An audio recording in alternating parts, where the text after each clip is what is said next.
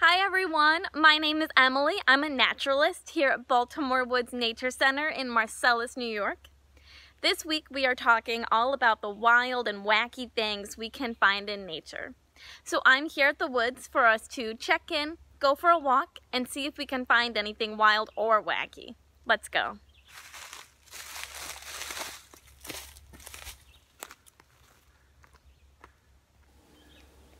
The first wild and wacky thing I've come across is this interesting plant, which is called Jack-in-the-Pulpit. Jack-in-the-Pulpit is a spring woodland wildflower, and its name comes from its unusual flower structures, which consist of a spadix containing tiny green to purple flowers, and the sheath-like spathe, which partially covers the spadix.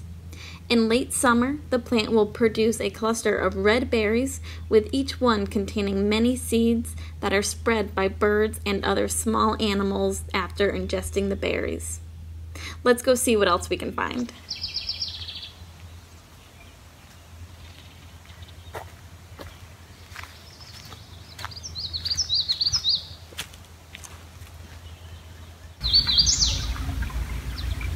Down at the stream, I came across the amazing water striders. These insects use the surface tension of the water, their long hydrophobic legs, and their evenly distributed weight to be able to walk on and move across the water. Now that's pretty wild. Thanks for joining me today, everyone, as we looked for some wild and wacky things in the woods. Now I challenge you to go out to your backyard or on a walk in your neighborhood and see if you can find anything that you think is wild or wacky. If you find anything interesting, take a picture of it and share it with us by sending it to connect@baltimorewoods.org or sharing it with us on social media by using the hashtag Baltimore Woods Nature Center.